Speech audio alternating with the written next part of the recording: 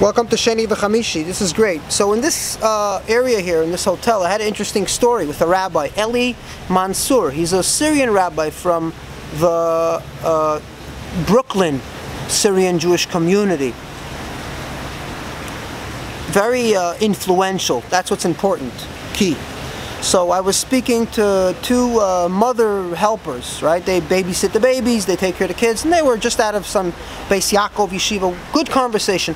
As soon as I met him, coming by right before the Daf Yomi, I said, "Hey, Rabbi," and I paid him his respects, and then we talked about a class he gave the other day. It's Pesach. It's he's giving. And then he got a little bit overwhelmed, and I didn't mean to overwhelm him. I wanted to give him stuff that he could chew. And being overwhelmed, he was offended. And you don't have to be offended when you're overwhelmed, but unfortunately that's usually the case.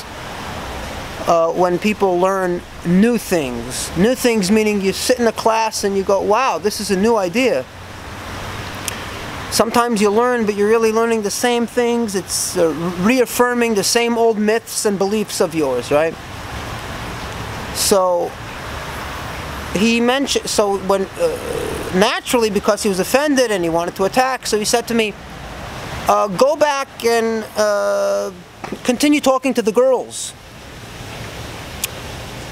Now, I thought about it, and I thought about it deeply, and I thought about the context, the culture, the historical, and I said, wow. I said, you know, Rabbi, those girls, it's a lot of fun talking to them and hearing what they believe, but it's not as exciting as speaking to you, for me, right now. And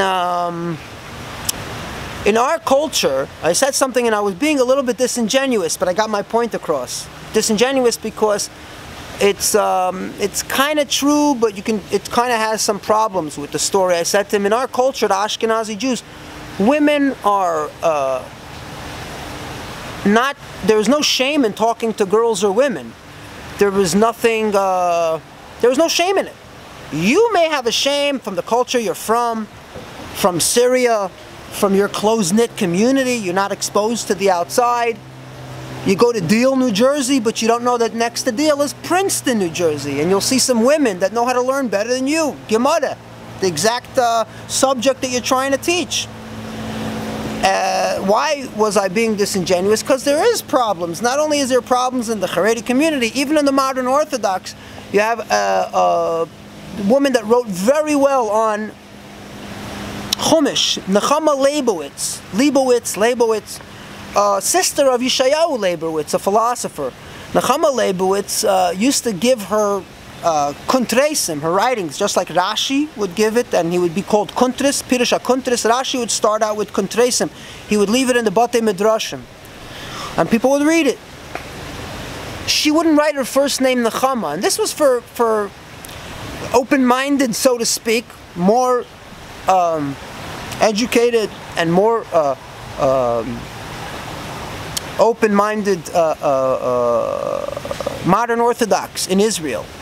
She would write Nun Leibowitz, not her first name Nechama, because they wouldn't respect it. So I was being disingenuous, but still, of course, Ashkenazi Jews have many women who are scientists and many women who are great academics and scholars who have achieved amazing things. We're not just talking about businesswomen, which in the Syrian community, I know a lot of people that went straight from yeshiva to business. They never had a chance at education of whatsoever, humanities or philosophy, and definitely not science. So I said to them, you know, in our culture, in the Ashkenazi culture, who am I speaking for? From Ashkenazis or secular Ashkenazis? Educated Ashkenazis or Haredim? Obviously, I was playing with him, but I did it well and I got my point across. I said, we don't have any shame. Women carry no shame in our community because we know that they're just as capable as men. Maybe 500 years ago it was different. Another thing interesting, speaking about modern Orthodoxy, there was a boy there and he was teaching the girls because there was nobody coming to his class, and he was teaching Hashkafa, Judaism, Torah. He was just a YU boy that was hired to do a little Torah class for the younger people. Before he started his class, we were chatting at the same table with those two girls who were the Mother Helpers Beis Yaakov graduates.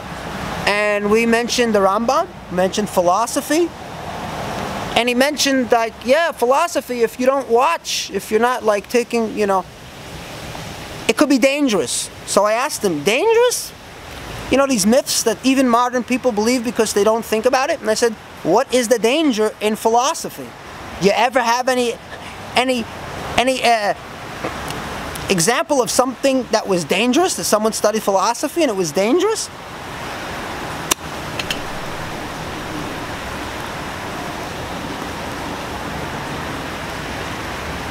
What I understood and learned from that was that even Yeshiva University, if you go to the library and you educate yourself, autodiktat, you get self-educated, which is very easy. And I always include the Library of Judaism in the links to my videos, so you can have access. It comes on a SoundCloud, and you can finish everything that you need to know that you didn't learn in yeshiva. I take it from the best sources: Hebrew University, Yeshaya Gafni. I take it from Jennifer Michael Hecht, who completed a complete history of Yiddishkeit. And even in the YU, who we would envy as yeshiva boys, we would think, oh, they have it better. They have a better education. Indoctrination still exists there, and it's very limiting. Up to the point where the boy says philosophy is dangerous. Based on what? What's the danger? Science doesn't make it impossible to be religious. It only makes it possible not to be. You decide what's good, what's right. You decide. Once you have the tools, you could decide.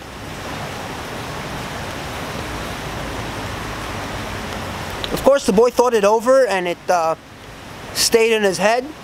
He didn't have much of an answer because he was realizing that he was just repeating a myth.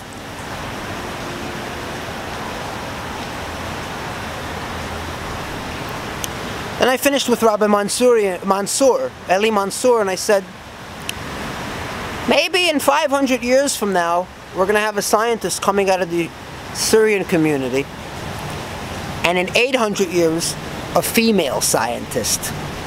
One more thing about the Rashi. So Rabbi Eli starts his Daf Yomi Shir, and I sit down, and he knows that someone's sitting in front of him that knows a little bit of history. And he mentions about the Reform movement and the Reform rabbi asking an Orthodox rabbi about Rashi. So he asks him, when was Rashi born?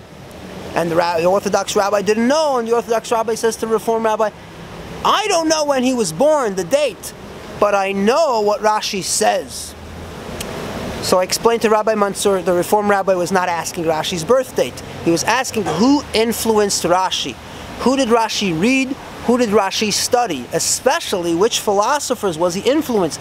We know the Rambam read Averroes, and he was influenced by Averroes. And Averroes said that whichever God you believe in, he's not involved with the goings-on in this world. He has no idea about the goings-on.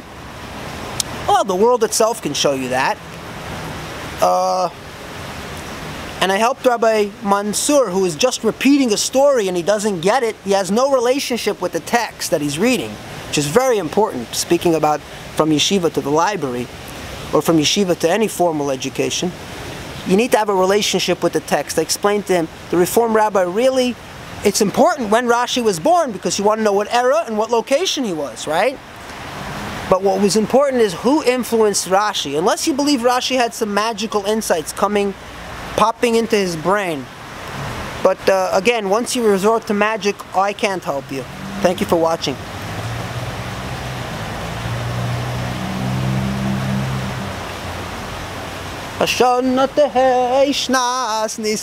There was a Yid, and he was sitting and listening to my entire upload. So before you guys get it, he got it. He was sitting and he was listening, and he was like, can I interrupt? Kol Tuv.